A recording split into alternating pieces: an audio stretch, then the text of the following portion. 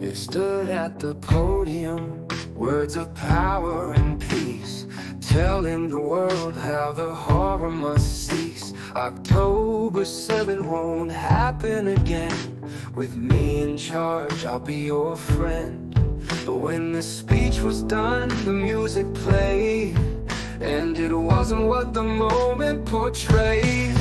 Trump danced to the YMCA on a night to remember October 7th's pain, while Hamas held the world in fear and disdain. And all the lousy little poets coming around trying to sound like Leonard Cohen. Yeah, the white man dancing. He spoke of strength, resilience and might, but his moves stole the dignity of the night. Social media lit up with rage and despair. Is he dancing? Does he even care? A disco beat for the dead and gone, while the world looked on shaking heads at the con. Trump danced to the YMCA on a night to remember October 7th's pain, while Hamas held the world in fear and disdain. And all the lousy little poets coming around trying to sound like Leonard Cohen. Yeah, the white man dancing.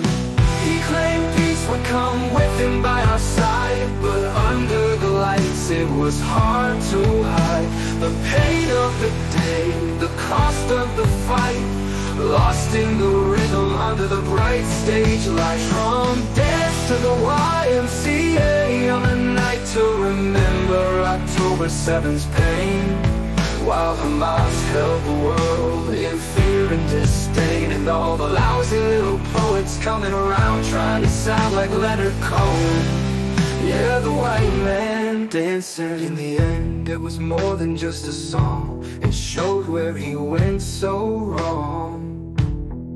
For peace and power he did proclaim, but the dance, oh the dance will remain.